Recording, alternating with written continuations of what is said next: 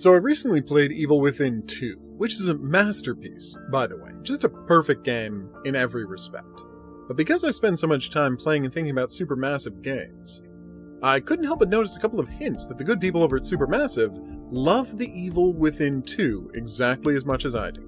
In fact, within the first hour of the game, there were two super familiar sequences. Let's start with the house fire that begins Evil Within 2. Yes, it starts with a house fire. You can already see where this is going. Here's what happens when the main character, Sebastian, gets to his daughter.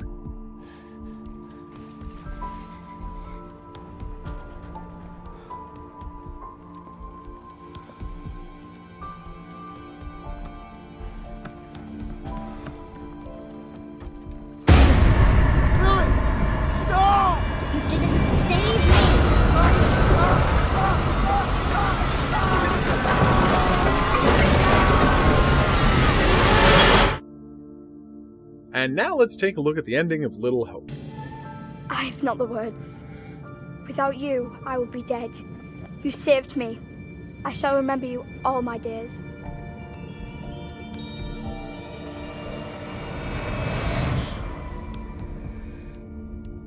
But I didn't save you.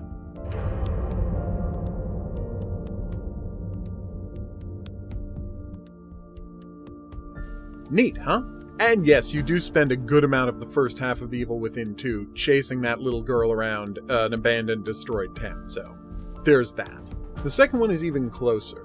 So close, in fact, that I'm gonna show it on a split screen.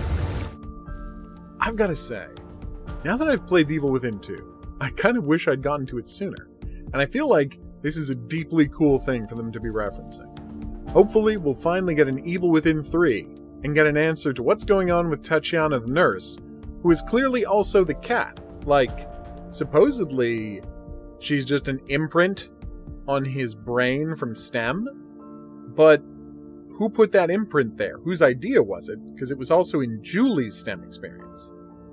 And is she responsible for the red text at the end of the game? This is stuff we need to know about. I've been the Hidden Object Guru. Thanks for watching. If you haven't yet, please like and subscribe. If you'd like to support the channel, consider checking out our Patreon. You can join heroic patrons like Marissa, Joanne, Eduardo, Brian, and Archer in helping keep the lights on around here. If you'd like to see more, there's nightly streams and plenty of videos to check out. We'll see you back here for the next thing, but until then, au revoir.